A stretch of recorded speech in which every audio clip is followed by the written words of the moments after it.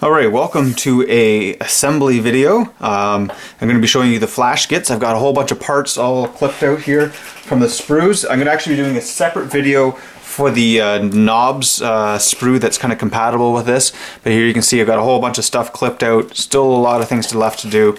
What I've done is I've got the boss, the captain, all ready to go, and I've started to clip these out. So these are the snaz guns, got them all kind of set into little piles here of things that are ready to go. Also, I've got all the bodies ready to go. They've got the flash, the mold lines trimmed off, and you can see how those are going to go together just like the other knobs.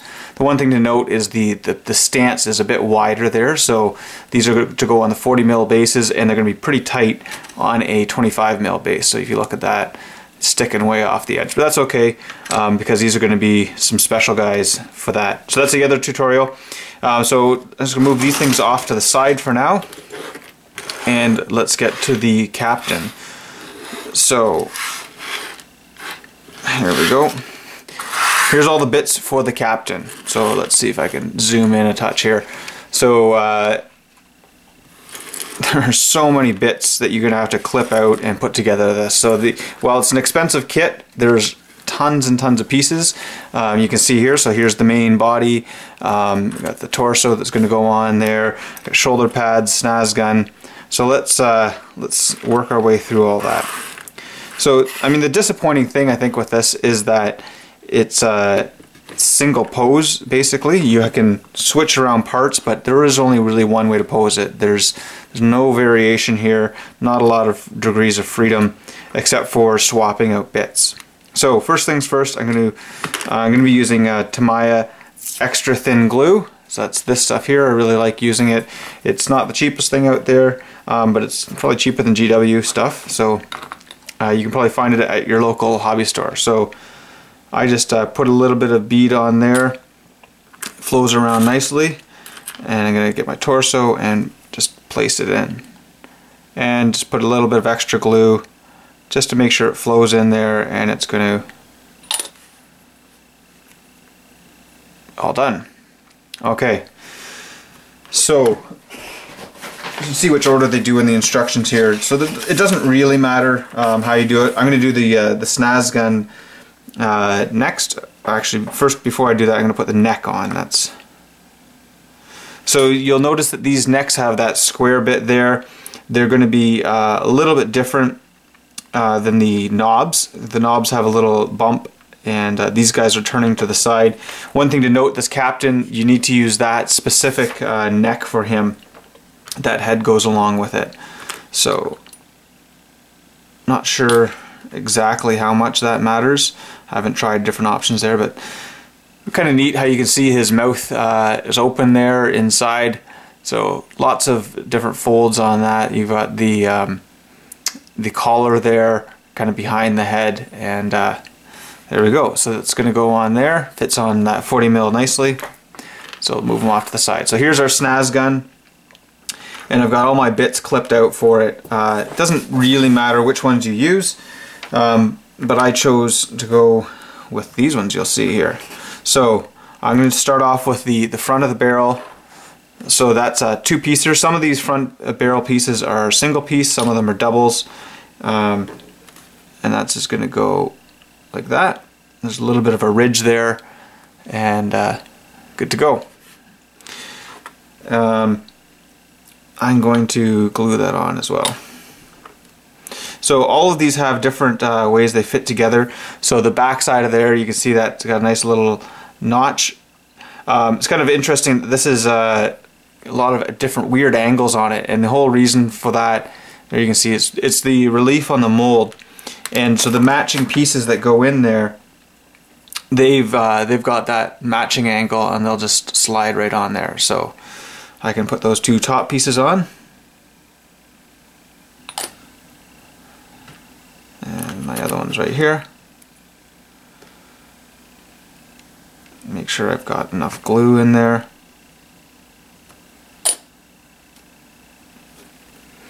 Okay, so it's starting to shape up. You can see how big of a gun that is now.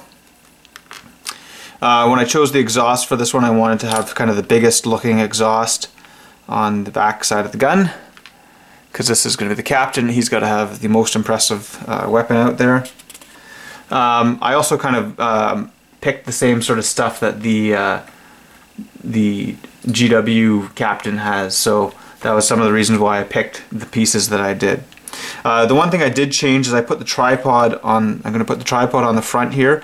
I didn't really think that it made sense that he had one hand free and the gun was kind of self-supporting, so yeah, I think it needs to have a tripod if he's going to have one arm swinging his sword. So I've got that on there like that, so he can hold it one-handed, and it'll make a little bit more sense in that regard.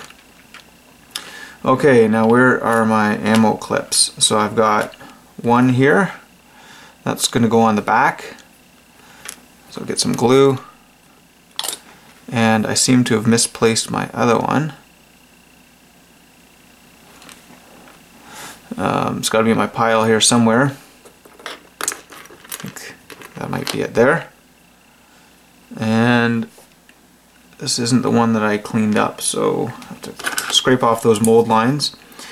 There is a surprising amount of mold lines on this this one.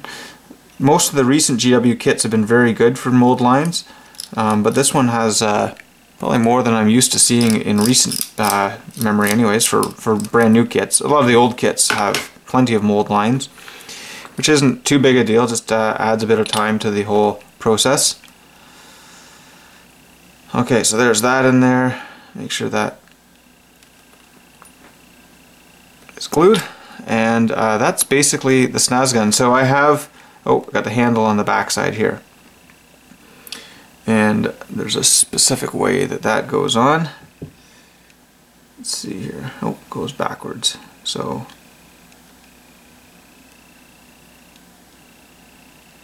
matches up like that, I think.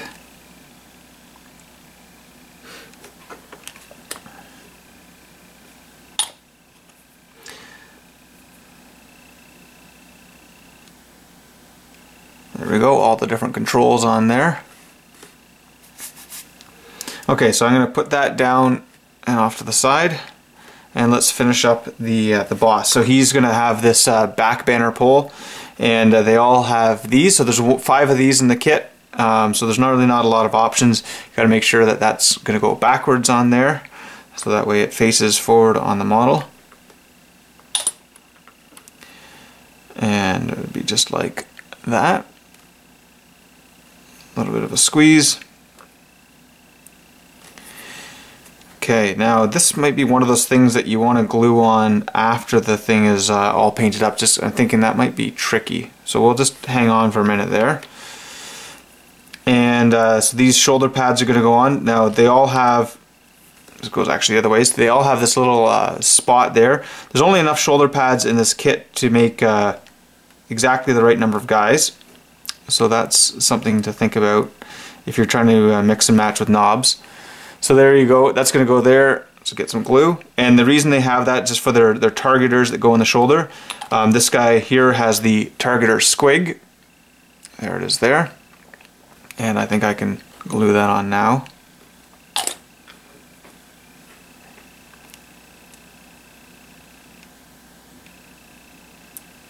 Make sure it's kind of facing the right direction. Facing similar direction as him. And let's get the other shoulder pad on here.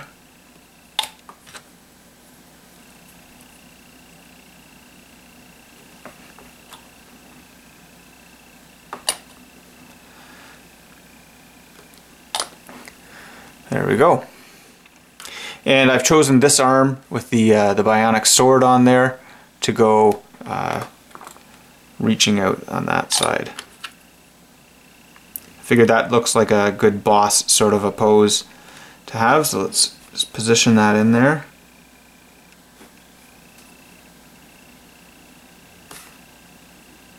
Make sure that all lines up. There we go. Okay, so a couple more little tiny bits. So this gun's going to go in front here, and it's going to cover up a lot of the detail, which is kind of unfortunate.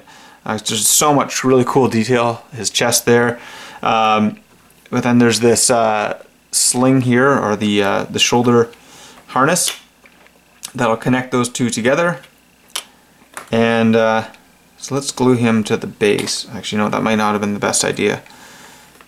But I want to position all this on here. So he's going to go kind of like that. And this will go in there, so I'll make sure I line that up. And I'm going to do that off camera. I'm going to start assembling all the rest of the guys, and we'll come back and show you that when we're done. So that's the basic assembly for the Flash Gitz with snaz guns. You can see it's a quite impressive model there, very large, lots of bulk to it. So it's going to be really cool on the tabletop, and it kind of explains why you only get 5 guys in a box. Lots of tiny parts, lots of interchangeable things to make them customized, but not a lot of posing options. Okay, so let's get back to this in a couple minutes.